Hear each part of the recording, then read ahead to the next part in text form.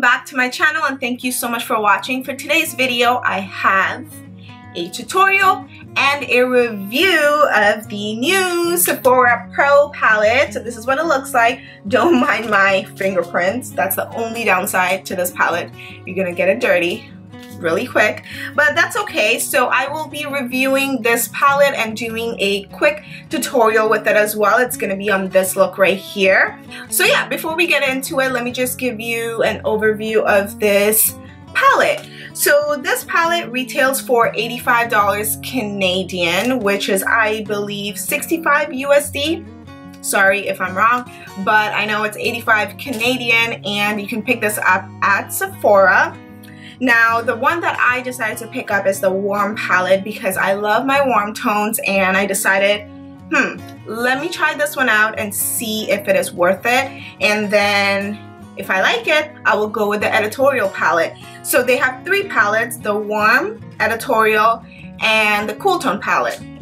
Now, the cool tone palette is not really attractive to me, and on top of that, I don't really use a lot of cool tones, so I wasn't really feeling that one. But if I do like the warm palette, then I will definitely be picking up the editorial palette. So it did come in the packaging, and the packaging has a little layout of what the shadows look like on the inside, which I think is great and it's quite helpful. Let me just tell you what it says at the back.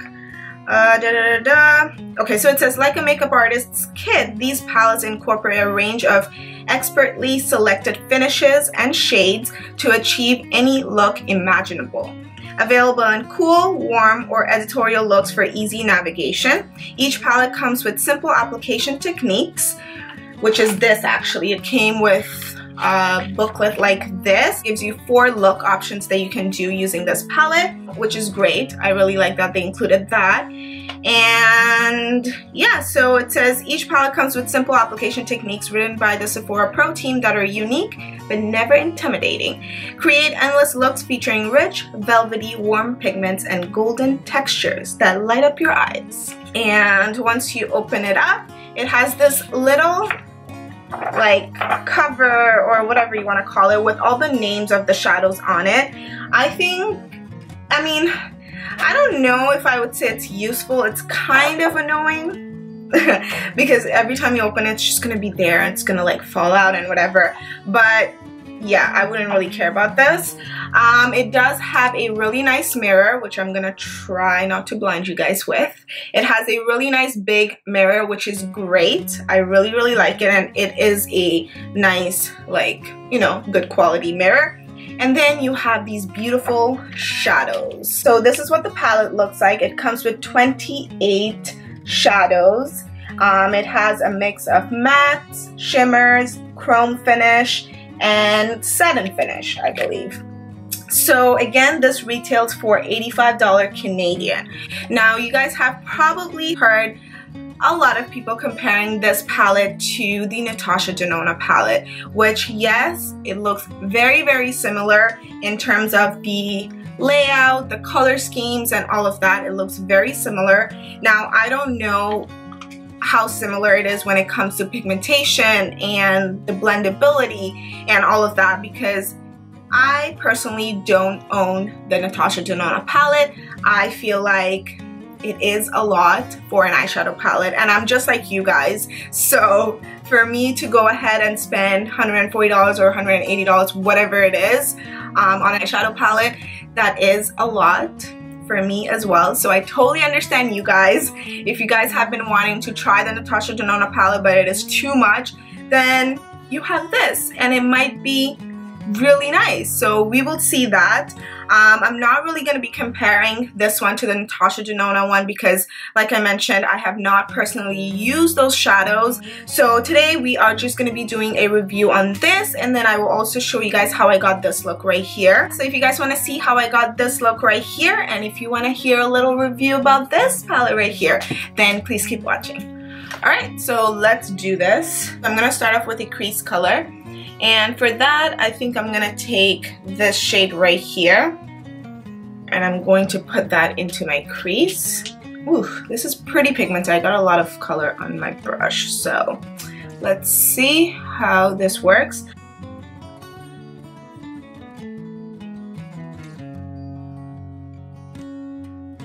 I'm just buffing this into my crease.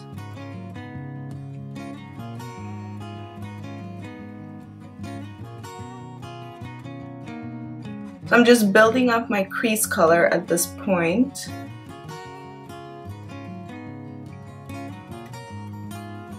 Next, I'm going to go into this shade right here, and I'm going to use a smaller blending brush. So I'm doing the same thing with this color, just putting this into the crease as well, but just a little bit lower than the first shade. And I am just slowly deepening up this look, because you want to start off with a nice light transition shade, and then you want to keep building.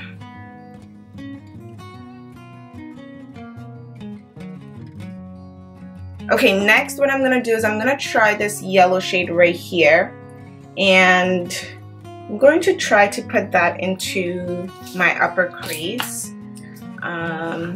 Let's see how this works.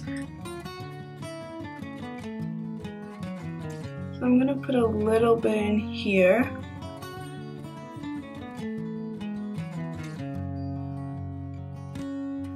Just to give it that warmth. Just sweeping it lightly.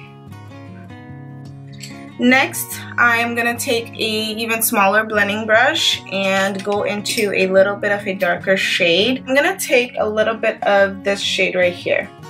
It's a nice plum color. I'm just going to put this right on the outer corner of the eye and then bring it up.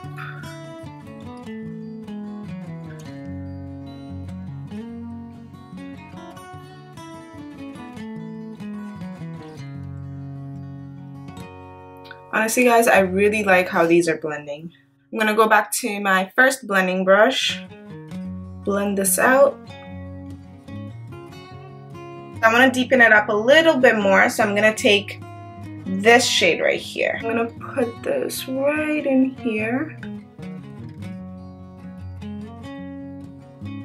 So what I'm doing is I'm putting this color a little bit on the inner area. So I put the purple on the outer edge. Now I'm putting this color a little bit further in. Then I put the purple. So, yeah. If that makes any sense.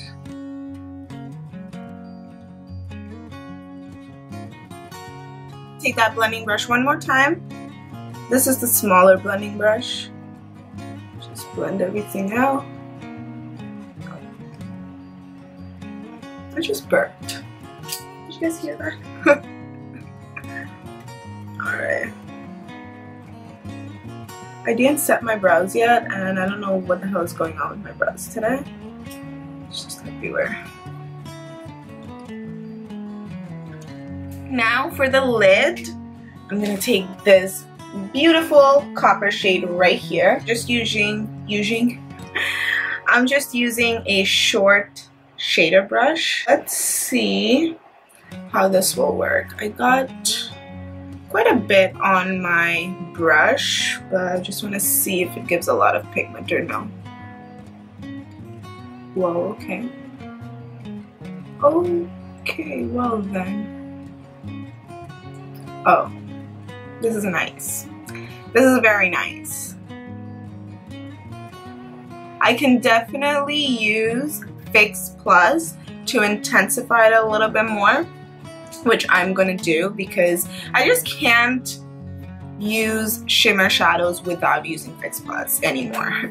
So I'm just gonna wet my brush and just see how, oh yeah, this is better. This is better. So there is definitely a lot of pigment even without the Fix Plus, but the Fix Plus just adds that little kick, you know? So I like it. You know what I'm gonna do? I'm gonna do like a halo eye. So yeah, I'm like all over the place today. I don't even know what I want to do. I'm gonna start off with that plum shade that I used earlier. Put that into my inner.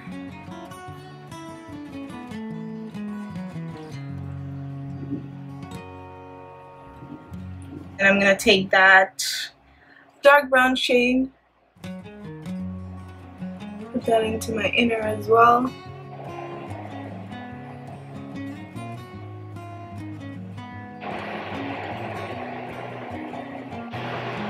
Just putting this on the center of the lid one more time, because I did darken the inner corner and I lost some, so I'm just intensifying it one more time. I'm gonna just finish up this eye quickly.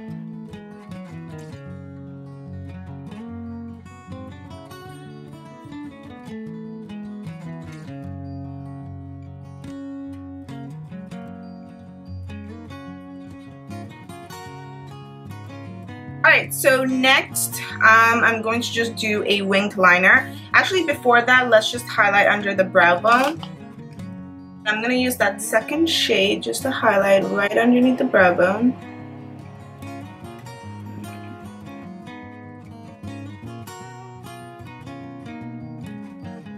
Okay, so I'm going to take that first shade one more time on my blending brush, and I'm just going to sweep it on the upper crease one more time just to deepen it up a little bit more. So yes, we do have a little bit of fallout, but it's not even bad. It's not that bad. You will always have fallout. Enough powder underneath, so it's not going to be hard to dust off. I'm going to do a wing, and I'm going to use the NYC liquid liner. Let's do this wing. Let's wing it out. I'm just really hyper today. Super hyper.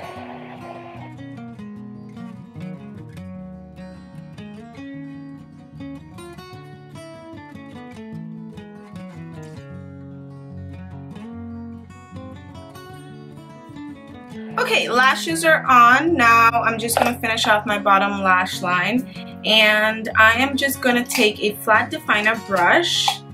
I just saw my flat definer brush and then I can't find it now. What? Got it. Got it. I'm going to take this brown right here, and I'm going to put this on my lower lash line as close to the lash root as possible.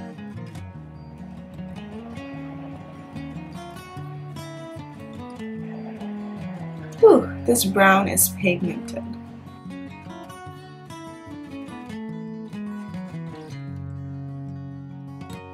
I'm going to take a pencil brush, and I'm going to take that same purple shade that we used, and I'm going to smudge that lower lash. So as you can see, I am smudging it a lot, like bringing it down quite a bit, just because I want that really smoked out lash line. I'm gonna take a fluffier brush like this. This is by Crown, and I'm gonna pick up that first crease shade that we used, and I'm going to smudge it under here.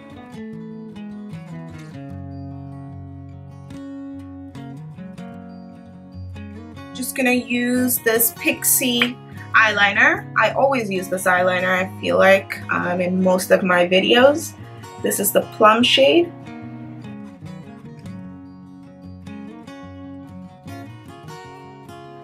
I always like to tightline my eyes. I think it makes a huge difference. Well, and it makes you want to cry. But that's okay. I'm gonna take this beautiful shade right here. It's like kind of like a rosy pinkish shade. I'm gonna take that and put this in my inner corner. Oh yes, this looks nice. So this one, I find that it's not as pigmented. Like the color is there, but I'm gonna wet my brush again. Even without wetting the brush, I find that this color is not coming out as pigmented as the copper one was when I did not even wet it. But let's see how this is when it's wet. Oh yeah, that's better. And I'm also gonna take that and just put it in the center of the lower lash line. Okay, see, this color is not that pigmented. I don't know what's going on with this color. I'm not even getting anything now. I was getting something for here, but now I'm not even getting anything. This is really weird. Okay, you know what? I'm gonna just leave it like this. I mean, I already do like how this is, but I just wanted to try that color because it looked really nice in the inner corner, so I wanted to just put it on the lower lash line as well in the middle, but I guess that's not gonna happen. I'm just going to coat my lower lashes with some mascara.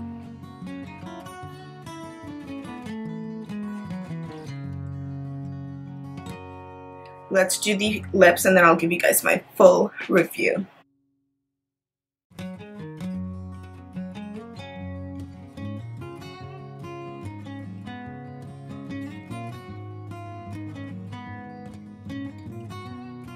So this is the finished result. I really do like this palette. I like the way the eyes came out today. I think the colors blended really, really nicely and really easily, except for that pink shade, which didn't have a lot of pigment, to be honest.